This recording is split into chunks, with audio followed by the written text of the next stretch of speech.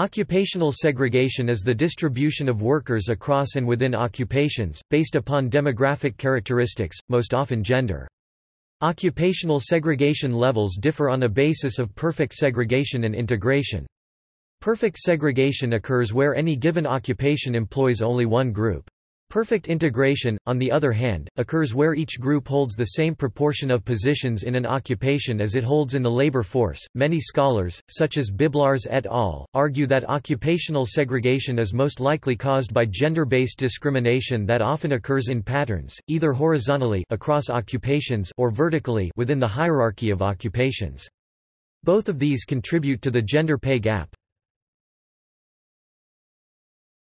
Topic: Types. Horizontal. Horizontal segregation refers to differences in the number of people of each gender present across occupations. Horizontal segregation is likely to be increased by post-industrial restructuring of the economy, post-industrial society, in which the expansion of service industries has called for many women to enter the workforce. The millions of housewives who entered the economy during post-industrial restructuring primarily entered into service sector jobs where they could work part-time and having flexible hours. While these options are often appealing to mothers, who are often responsible for the care work of their children and their homes, they are also unfortunately most available in lower-paying and lower-status occupations. The idea that nurses and teachers are often pictured as women whereas doctors and lawyers are often assumed to be men are examples of how highly ingrained horizontal segregation is in our society. Vertical. The term vertical segregation describes men's domination of the highest status jobs in both traditionally male and traditionally female occupations. Colloquially, the existence of vertical segregation is referred to as allowing men to ride in a glass escalator, through which women must watch as men surpass them on the way to the top positions. Generally, the more occupational segregation present in a country, the less vertical segregation there is because women have a better chance of obtaining the highest positions in a given occupation as their share of employment in that particular occupation increases. Vertical segregation can be somewhat difficult to measure across occupations because it refers to hierarchies within individual occupations. For example, the category of education professionals, a category in the Australian Standard Classification of Occupations, 2nd edition, is broken down into school teachers, university and vocational education teachers, and miscellaneous education professionals. These categories are then further broken down into subcategories. While these categories aptly describe the divisions within education, they are not comparable to the hierarchical categories within other occupations, and thus make comparisons of levels of vertical segregation quite difficult. Maintenance mechanisms. Self-selection. Some women self-select out of higher status positions, choosing instead to have more time to spend at home and with their families. According to Sarah Damask, this choice is often made because high-status positions do not allow time for the heavy domestic workload that many women expect to take on due to the gender division of labor in the home. Working-class women, in particular, also sometimes self-select out of more time-intensive or higher-status positions in order to maintain the traditional gender hierarchy and household accord. Educational disparities. Human capital explanations are those that argue that an individual's and a group's occupational and economic success can be at least partially attributed to accumulated abilities developed through formal and informal education and experiences. Human capital explanations for occupational segregation, then, posit that a difference in educational levels of men and women is responsible for persistent occupational segregation. Contrary to this theory, however, over past 40 years, women's educational attainment has outpaced men's. One area of education that might play a substantial role in occupational segregation, however, is the dearth of women in science and mathematics. STEM fields tend to be pipelines to higher-paying jobs. Therefore, the lack of women in higher-paying jobs might be partially because they do not pursue science and mathematics in school. This can be seen in areas such as finance, which is very mathematics-heavy and is also a very popular field for those who eventually rise to high-status positions in the private sector. This choice, like others, is often a personal preference or made because of the cultural idea that women are not as good as men at mathematics. Work experience disparities. Human capital explanations also posit that men tend to rise to higher positions than women because of a disparity in work experience between the genders. Indeed, the gap between men and women's tenure rises with age, and female college graduates are more likely than males to interrupt their careers to raise children. Such choices may also be attributed to the gendered division of labor, which holds women primarily responsible for domestic duties. Preferences. Human capital explanations posit additionally that men are more likely than women to preference their work life over their family life. However, the General Social Survey found that men were only slightly less likely than women to value short hours, and that preferences for particular job characteristics depended mostly on age, education, race, and other characteristics rather than on gender. In addition, other research has shown that men and women likely hold endogenous job preferences, meaning that their preferences are due to the jobs they hold and those they have held in the past rather than related inherently to gender. After taking into consideration men and women's jobs, there is no difference in their job preferences. Men and women engaged in similar types of work have similar levels of commitment to work and display other similar preferences. Job search strategies. According to sociologists Hansen and Pratt, men and women employ different strategies in their job searches that play a role in occupational segregation. These differing strategies are influenced by power relations in the household, the gendered nature of social life, and women's domestic responsibilities. The last factor, in particular, leads women to prioritize the geographical proximity of paid employment when searching for a job. In addition, most people have been found to find their jobs through informal contacts. The gendered nature of social life leads women to have networks with smaller geographical reach than men.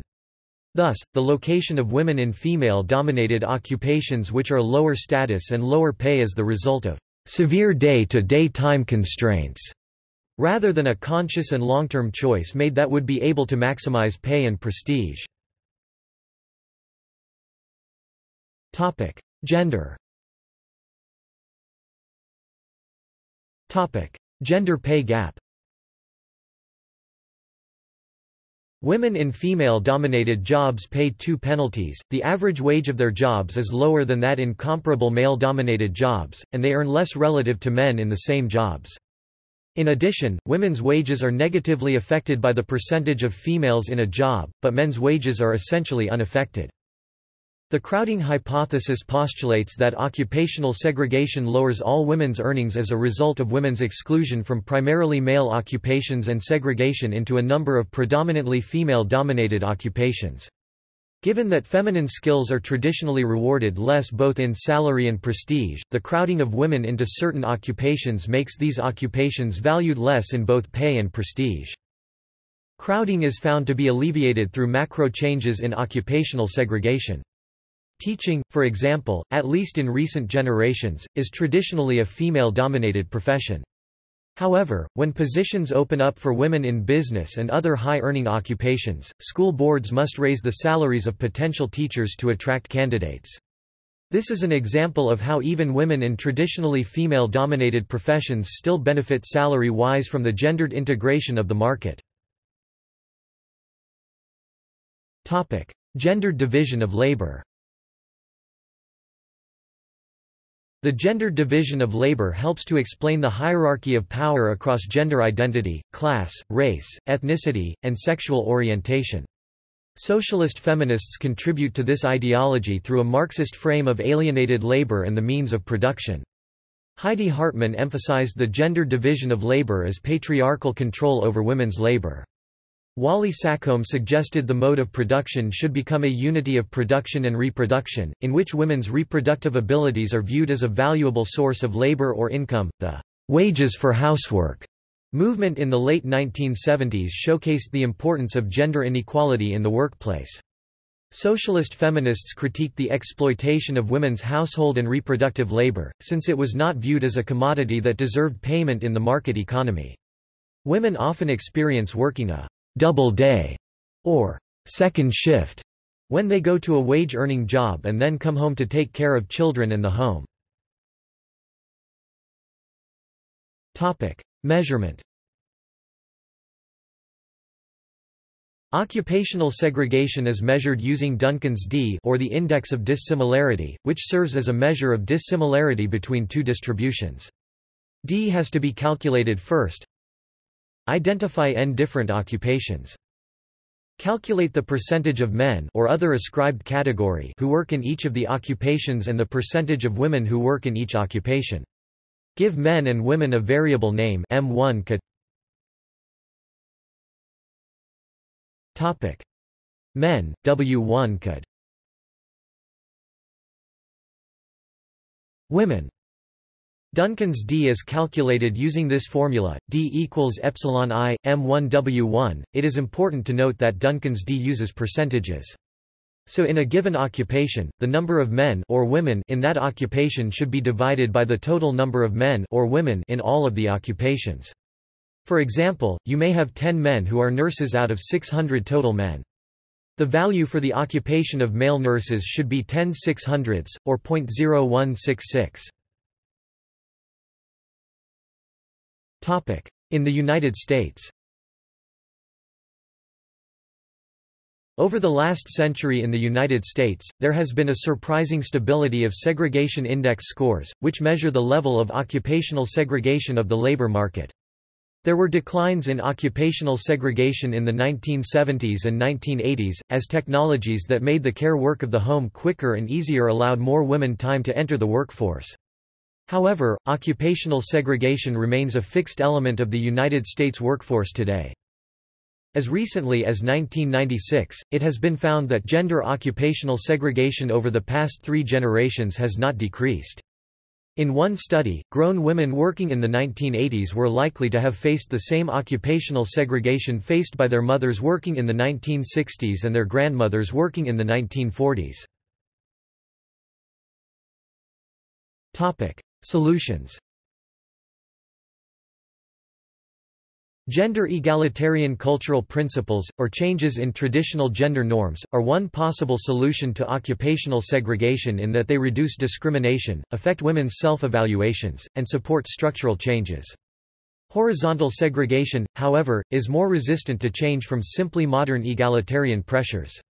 Changes in norms may reinforce the impact of occupational integration in that once people see women in traditionally male-dominated occupations, their expectations about women in the labor market might be changed. Some scholars, such as Haveman and Beresford, therefore argue that any policies aimed at reducing occupational inequality must focus on culture changes. According to Haveman and Beresford, people in the United States have historically tended to reject policies that only support one group unless that group is them.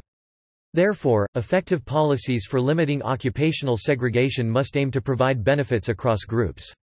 Therefore, policies that aim at capping work hours for salaried workers or mandate on-site employer-sponsored childcare might be most effective. In addition, the more occupational integration that occurs, the more women are in the positions to make powerful decisions affecting occupational segregation. If the overall market becomes less segregated, those who make personnel decisions in traditionally female-dominated occupations will have to make jobs, even higher status jobs, more attractive to women to retain them. School boards, for example, will have to appoint more women to department head positions and other positions of authority in order to retain women workers, whereas those jobs might previously have gone to men.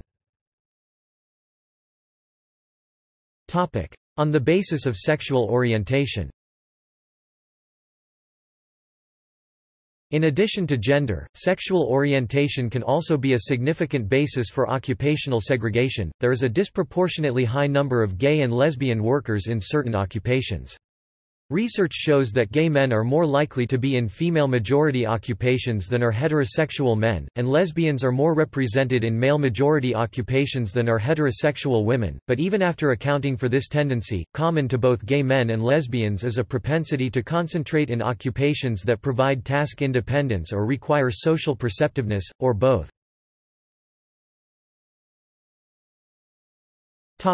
See also: